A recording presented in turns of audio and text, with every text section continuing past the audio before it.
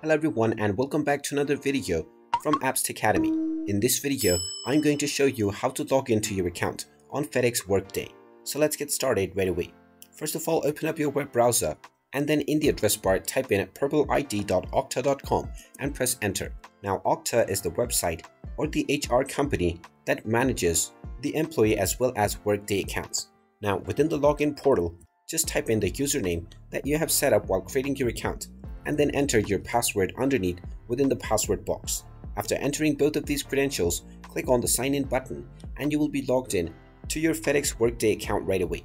In case you have forgotten your credentials, you can click on need help signing in and you will be allowed to reset these credentials right away.